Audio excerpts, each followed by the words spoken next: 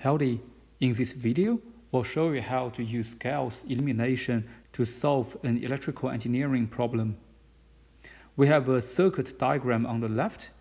In the circuit diagram, we have two power sources. The one on the left is 8 volts. The one on the right is 9 volts. We also have a number of resistors. So the resistor on top here is 20 ohms. The one on the right is 10 ohms. The one in the middle is also 10 ohms, and the one down the bottom is 15 ohms. The circuit has two parts and 3 currents. The first current is here. Let's call this is I1. The second current is here. Let's call I2. And the third current is here. Let's call I3. The question is, what are the values of I1, I2, and I3? First, we'll introduce the Kirchhoff's laws. What the Kirchhoff's current law states is the current inflow will equal to the current outflow at any point. We have two nodes in the circuit. So the one down here, let's call that P, and the one up here, let's call that Q. For node P, I1 is going into the point. So let's put it on the left-hand side of this equation. For I2, it's going away from the point P. So let's write it on the right-hand side of the equation. For I3, it's also going into the point P. So let's write it on the left-hand side. To slightly rearrange this equation in the 1, 2, 3 order, we can write down I1 minus I2 plus I3 is equal to 0. How about point Q? So this is for point P. For point Q, we have I2 that flows into point 2. But I1 and I3, they're flowing away from point Q. If we move I2 to the right-hand side of this equation, we'll have 0 equals to I1 minus I2 plus I3. These two equations are essentially the same. So this is about the current. Then how about voltage? In Kirchhoff's voltage law, it states that in any closed loop, the sum of voltage drops equals to the voltage of the power source. So let's look at the loop on the left. There are two resistors and the two currents. So 20 times I1 is the first part, plus 10 times I2 should be equal to 8 volts on the left. So this is the left loop. Then for the right loop, we have 3 resistors. We have 10 times I2 plus 10 times I3 plus 15 times I3. And the total is 9 volts. We can put the second and the third terms together. So we'll have 10 times I2 plus 25 times I3 equals to 9 volts. Now we have 3 variables, I1, I2, and I3. We have 3 equations as well. So that's 1, 2, 3.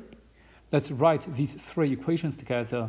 If I1, I2, or I3 is not present in any one of these equations, we'll put a 0 in front of it. So for the first equation, that's I1 minus I2 plus I3 equals to 0. For the second equation, that's 20I1 plus 10I2. There's no I3, so that's plus 0 I3. That equals to 8. For the third equation, there's no I1, so that's 0 I1 plus 10 I2 plus 25 I3 equals to 9. We can drop off the I1, I2, and I3 and write that into a matrix form. I'll use dashed line to divide the left-hand side and the right-hand side of these equations. Starting from here, we can use the Gauss elimination method to calculate I1, I2, and I3. In the first step, we want to remove I1 from row 2. So this is row 2. What we can do is to use row 2 minus 20 times row 1. Row 2 is 20, 10, 0, and 8. Then 20 times row 1 is 20, minus 20, 20, and 0. This gives us 10 minus negative 20 is 30. 0 minus 20 is minus 20. Then 8 minus 0 is 8. So the new matrix we have is 1 minus 1, 1, 0. Then 0, 30, minus 20, 8. The third row stays the same. So it's 0, 10, 25, and 9. The next step is to remove I1 from row 3 in the new matrix. And this is row 3 of the new matrix. Luckily, we don't have to do that. It's because it's already 0. So we can move to step 3. We need to remove I2 from row 3. Again, to do that, we can use 3 times I3 minus I2. 3 times I3 gives us 0, 30, 75, and 27. Minus I2, that's 0, 30, minus 20, and 8. What we have is 0, 0. 75 minus 20 is 95.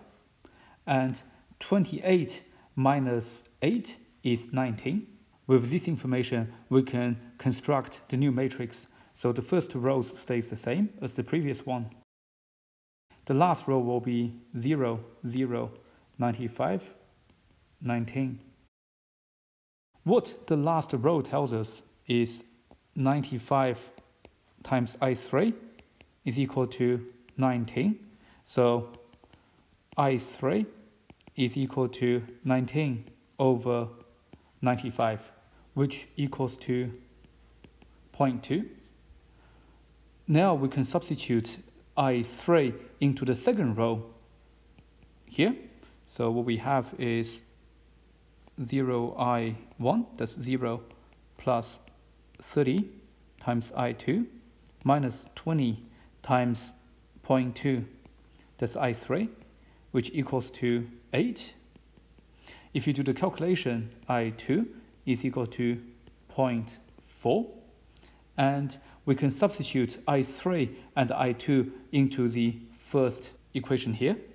So I1 minus I2, which is 0.4, plus I3, that's 0.2, is equal to 0. And this tells us I1 is equal to 0.2 as well. Something worth noting is not all combinations of linear equations will give you unique set of answers. In some of the cases, you can get more than one solution. In other cases, you don't get any solution. In the next video, we'll give you one example to show that with some combinations of linear equations, you will get 0 solutions.